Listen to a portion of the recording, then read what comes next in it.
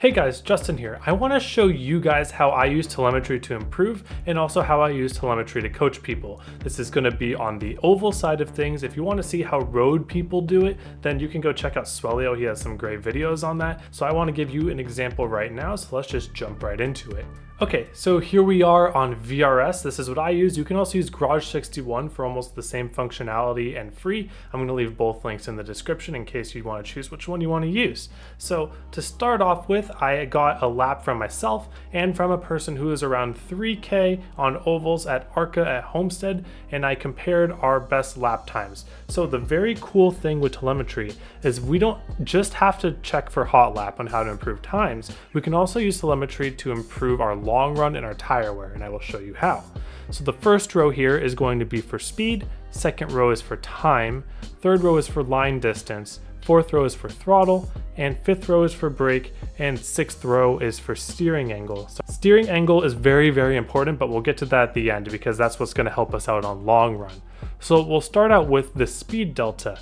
What we notice here is that the speed delta looks pretty darn similar, but the moment things get really different, they get really different. So speed delta is the best way to determine how or where that you should change what your approach is. So we see that 3 and 4 has the biggest issue, and that lines up because the time delta really balloons in the middle of 3 and 4. What we want to do is we want all of the different lines to tell us a story all together. So I'm going to be down here with the throttle and the brake. And so what do we see with the throttle and the brake?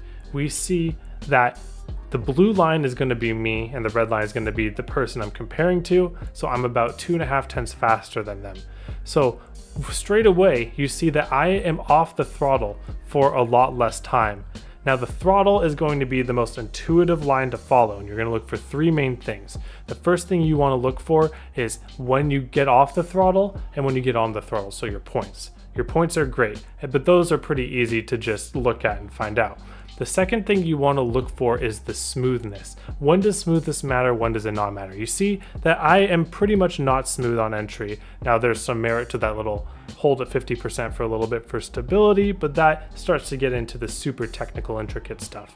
What we're really looking at is how I'm able to get on the throttle earlier, but it's a little bit more smooth getting up to the partial throttle compared to the red line. And so what this tells me is that you can get on the throttle earlier, but it requires smoother inputs. So maybe if you weren't used to those smoother throttle inputs, you might think that the limit of raising the throttle would be later in the corner, when in reality, you can get on the throttle much earlier, but only if you're doing it smoother. So some of these things are like super obvious in your head, like, oh duh, I hear it all the time in videos. But what it actually is giving it a visualization of these concepts that you might not even think that you're struggling on. So that's really what telemetry is for, is providing a visualization.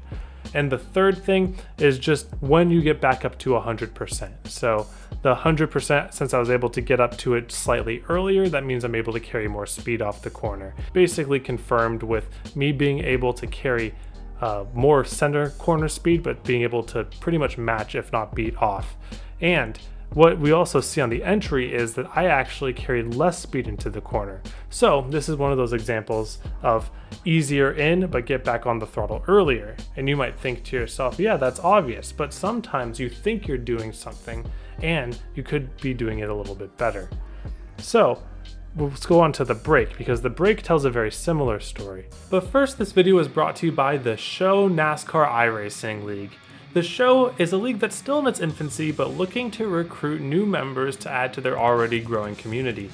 They have a very interesting concept where their top series is their Premier Cup series, and it has a charter system just like in real life. So owners can pick prospective drivers from their feeder series, so the Truck and Xfinity series, to drive for their Cup team. And on top of that, they also have a Gen 4 league with old retro style point system, rules, etc. But don't just like turning left, you're in luck, because they're also starting a road league. Take a look in the description for their link to their Discord for more information on their league. We'll see you there.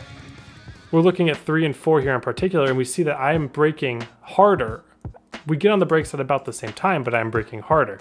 And we see that reflected with the speed of mine being slightly less than the red line. But what does that afford me? That affords me to get back onto the throttle much earlier. So it's not even just the smoothest of inputs. There's another chapter to the story. The second chapter of the story is braking a little bit harder earlier. And when we put those two things together, we get the conclusion that we can get on the throttle earlier given those two conditions. So the brake is very good for telling not only brake here, do exactly this, do exactly that, but it also tells us why braking there is better. And for this instance, braking earlier is better because we can get on the throttle earlier. And so lastly, we're going to go on to the steering angle, which is this bottom row that my face is covering. But steering angle is super important because if you remember in my tire saving videos, I said the less that you turn the steering wheel, the more tires that you're going to save. Now, this is assuming that we are on the same steering ratios, so things might get a little bit wonky if people are on different steering ratios, the angles can be a little bit off. But assuming that we're on the same steering ratios, we can see a huge thing in both 1 and 2 and 3 and 4 that I am using less steering wheel throughout the corner. And so this is what's going to be super beneficial for long run. A lot of people wonder, how do you save tires and go fast? Well, you save tires and go fast by getting this steering angle curve lower while not making any other compromises. So how did I do that in 1 and 2? Well, if we try to see patterns and we try to tell a story, it becomes very obvious. Yeah, our throttle curves are pretty darn similar. I get on the throttle 100% earlier, but that's past the point where tire wear is a super huge factor. The only thing that it can be is this brake. I braked double the amount that he broke, about the same time, but double the amount. And what did that allow me? So although I gave up that speed, you can see right here, I gave up a decent amount of speed here.